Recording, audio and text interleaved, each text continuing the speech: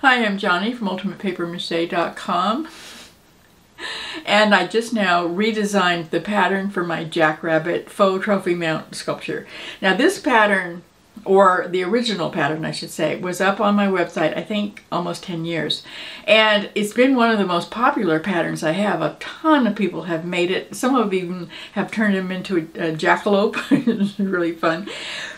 But I have always wanted to redesign it because there were a lot of pieces. They were quite small, so I wanted to design it in a way where it would be just a little bit easier to put together. And I also wanted to design it so that you could use it with cereal box cardboard instead of the cardstock that the original Jackrabbit was designed for, because cereal box cardboard holds up a lot better to paper mache. So this month I actually went ahead and did him. And he's not exactly the same as the original Jackrabbit. I just started out with a new original clay model, like I always do with my patterns, and so obviously it was going to be a little bit different. But he looks very much like a Jackrabbit, I think. I really like him. I've already made a couple of videos, which I'll put on this page right here, ultramarine.com/jackrabbit. In those two videos that I put on that page already, you can see how the pattern pieces went together. And then after I got all the pieces taped together and the paper mache was on there, I started playing around, really playing around. This is not how you're supposed to do it. I just really like experimenting with things. And gosh, it was about 3 months ago, I bought this set of colored pencils, and I had never had time to actually play around with them yet. There's been so much work to do in the garden, and I have just not had much time in the studio. So I decided that now was the time to go ahead and play with it. I'm going to show you what I did. I'm going to give you a close-up look here. This is how it turned out. I painted it with acrylics first, and then I just basically scribbled the colored pencils on there. So if you're an expert in using colored pencils, I probably should put out a trigger warning because you're not going to like it. But I kind of think that he turned out pretty good. I like the way he looks. I'm sure that if I spent more time on it, it would come out better, but I'm really happy with him. So let me show you how I did it in case you want to do something like this on a Jackrabbit or anything else, because I do think it was kind of fun. And if you do decide you wanted to make one of these guys, you can find it again at ultramarine.com/jackrabbit. So let's go ahead and get started. I covered the Jackrabbit with strips of newspaper and paste. The original Jackrabbit was covered with paper mache clay, and that would work really well for this one too. I just happened to use the paper strips this time. I used one layer and I let it dry. I gave my Jackrabbit 2 coats of white primer. Gesso might work better, I don't know, because I don't have any, but I did have some latex primer left over from a project around the house, and it does work. It's much easier to paint over white, whether it's the primer or the gesso, than it is to try to paint over that patterned newspaper. I mixed up some yellow ochre acrylic paint, and then I darkened it slightly with burnt umber. I added a tiny amount of ultramarine blue to gray it down a little bit, and then I put in quite a bit of white. I also added quite a lot of water because I wanted to thin it down a lot. I wanted a lot of the white to show through, and I wanted some brush marks on there. I painted this over the entire head, but I did try to make the brush strokes in the same general direction as real rabbit's fur. I added even more water when I was putting it on the inside of his ears because I didn't want those to be very dark. I wanted a lot of the white still showing through. When that was dry, I mixed burnt umber and ultramarine blue to make a warm black. And then I mixed in a little bit of the original yellow color that I had used for the base color, just to make it even warmer. And then I added white to that. And after thinning it with water, I kept an old rag handy and washed it over the rabbit. What I was trying for was kind of a random variation over the entire rabbit. But I didn't put much gray on the inside of the ears. I really wanted that to stay light. It doesn't look great at this point, but I've got a lot more work to do, and in the end I actually really like it. I added some alizarin crimson to the original undercoat yellow for the eyes. Just a little bit, and I put that over the eyes. I made a very, very thin wash using alizarin crimson and burnt umber and a whole lot of water. And I put this slightly pink wash over the inside of the ears. And that ended up looking like this. I also added a tiny amount of watered down, just plain burnt umber to the eyes so that the yellow wouldn't be so bright. It was really transparent, so the yellow does show through, but it's not quite as glaring as it was before. I brushed a really light gray, just white and black mixed together, and no water at all. I put that over the front of his muzzle and the white ring around his eyes. The white ring around a jackrabbit's eyes have a really distinct pattern, so be sure to look at some photographs before painting your bunny.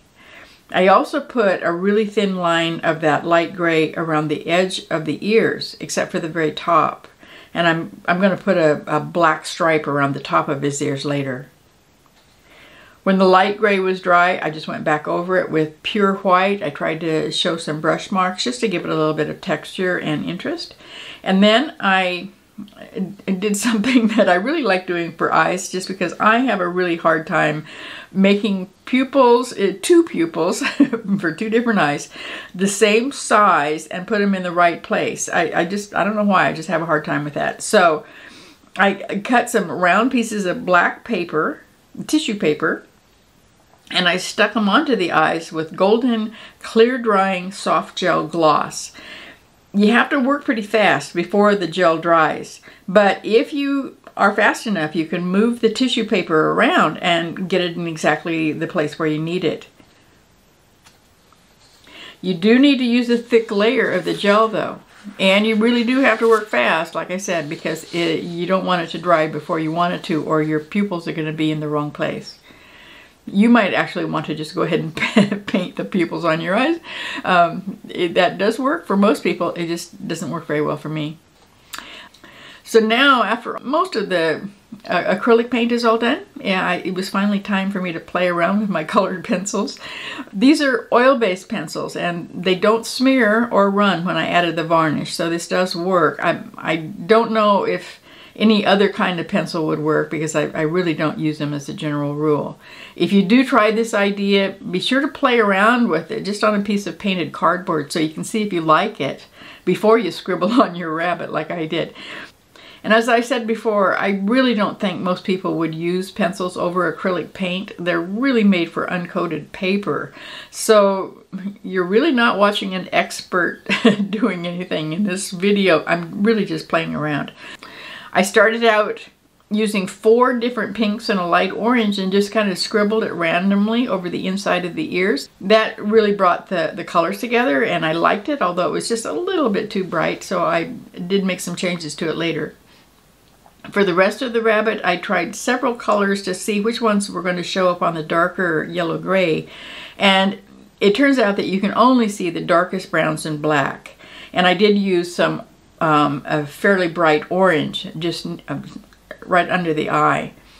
There's some wonderful YouTube videos showing how to paint fur with colored pencils. They're just amazing.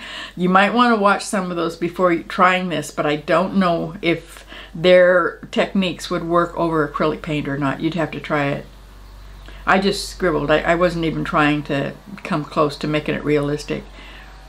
I did try to make my scribbles in the general direction of the fur though. I was hoping that a white pencil would show up on the darker gray, because there are some white spots under his jawline, but that didn't work. It just didn't show up at all. So I just used some acrylic paint with a little bit of water added to it under that jawline. I used black acrylic paint and a small brush to add the black line around the eyes. When that was dry, I gave him some white reflection spots, and I made some white fur marks around the front of his muzzle and on the jawline where I had put that white paint. I was using a brush that I bought a couple of years ago after watching the folks on the Studio Wildlife YouTube channel. They were using one just like it, and their paintings are absolutely gorgeous.